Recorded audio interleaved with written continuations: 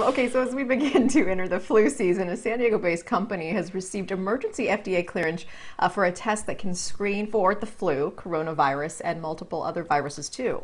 Something that should help keep hospitals' beds open while sorting out the illnesses that present many of the same symptoms. NBC7's Jackie Crea. By now, you've probably heard the reminders to get your flu shot, and for good reason. Hospitals are still dealing with a pandemic and hope to not be overwhelmed during flu season. The FDA just fast-tracked a Carlsbad-based company, GenMark Diagnostics, to help lessen the pressure, too. For times like this, where you have a pandemic or an emerging virus or disease. CEO Scott Mendel says the test can screen a critically ill patient for multiple viruses, including the coronavirus, and results take less than 2 hours.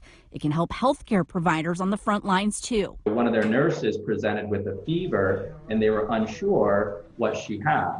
Not only did they know that she didn't have COVID-19, they had even more confidence because they were able to identify what she did have, which was just a common cold. Hospitals like Rady Children's and Scripps have been using a simpler version of this test for years, but will now pivot to the expanded version. Jackie Crea, NBC7. So the test has been on the market for small-scale use since July. The FDA approval allows companies to shorten the typical 6 to 12-month-long process to make it available, and the test will only be available to hospitals and healthcare providers.